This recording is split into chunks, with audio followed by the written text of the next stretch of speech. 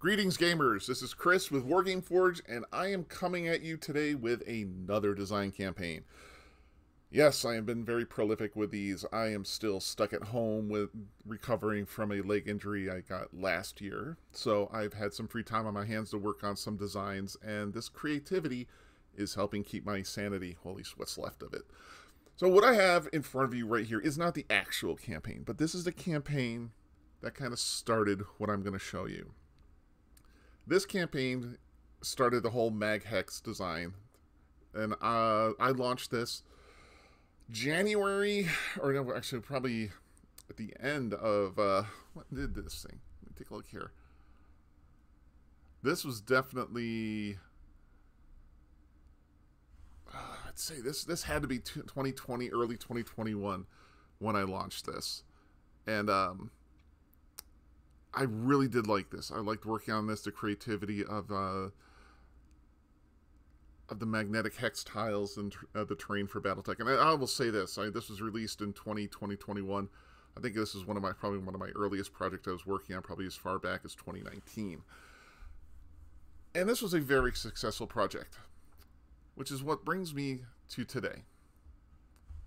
An official large-scale expansion to that. And the original one pretty much had the basic terrain for Battletech. But this one, I got a little creative.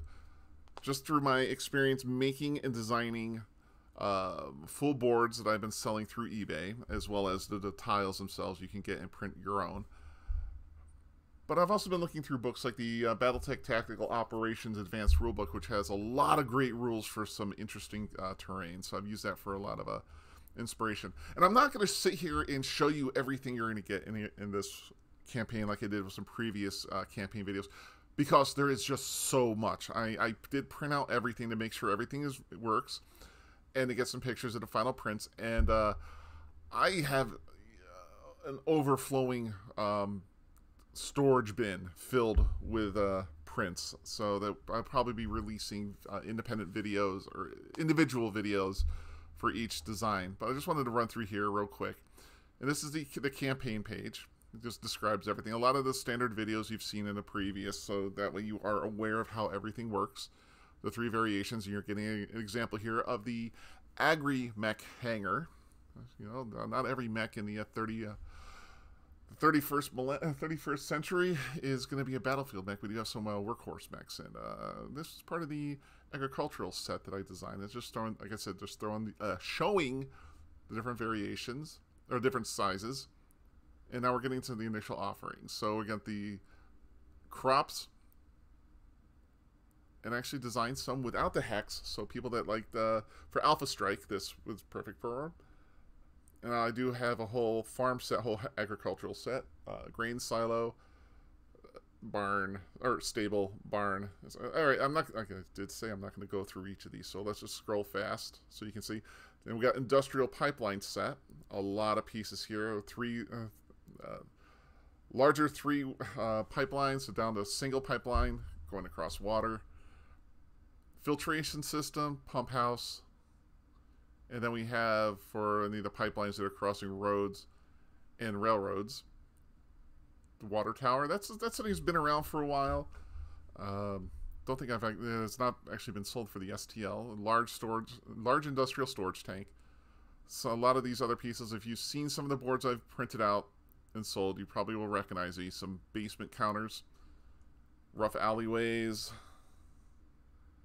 So, and of course, as always with all of mine, the milestones. And we have, again, a milestone at every $500. And we have a lot of stuff here. A lot of things are really enhanced the look of a hex map board. And yeah, I'm flipping through here, giving you the quick flash of what's going to be available. You can take some time here and visit the link, which will be in the description below if you're not seeing this on the campaign page itself. So I've been very creative with some of these things here. Now we have up to 5,000, the milestone at the $5,000 mark, and I do have other stuff in the pipeline to work. So if we are,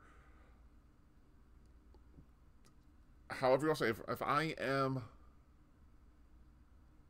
if you guys are gracious enough to support me up to $5,000 and beyond, I will continue to do my best to get you more milestones. But I don't want to post anything until I'm happy with the design, and I am always working on designs. But I thought this is at a acceptable level to get going here. Now the support tiers are the standard ones: the hex map scale, the true scale with hex base, the true scale without hex base.